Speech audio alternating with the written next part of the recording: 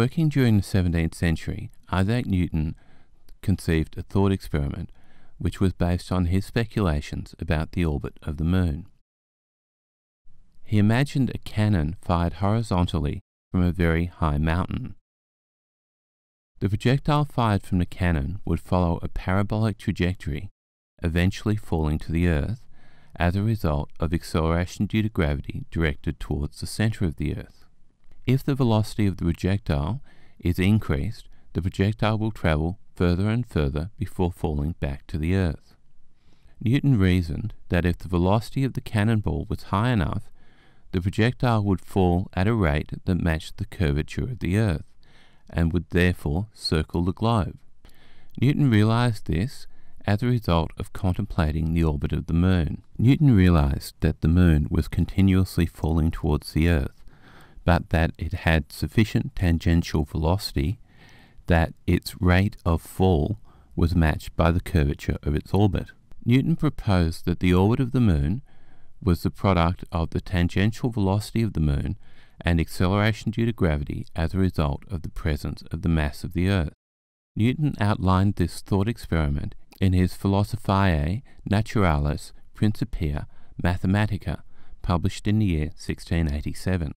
This thought experiment is usually referred to as Newton's cannon. In this thought experiment, a projectile fired from a cannon on a high mountain will follow the trajectory marked in A on the diagram. It will follow a parabolic trajectory falling back towards the Earth. If given greater initial velocity, it will travel further and follow the trajectory marked B, in which it will still follow a parabolic trajectory falling back towards the Earth, but will travel further before it actually impacts with the surface of the Earth. If the projectile is given just the right amount of velocity, it will follow the trajectory C. It will fall towards the Earth at the same rate as the curvature of the Earth, and therefore circle the Earth at the same altitude.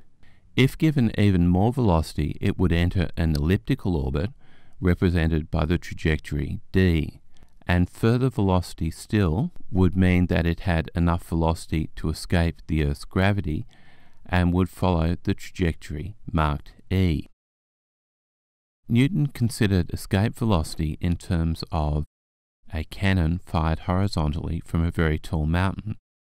Newton realized that if you fired the cannonball with enough velocity, it would fall at the same rate as the curvature of the Earth and therefore go into orbit.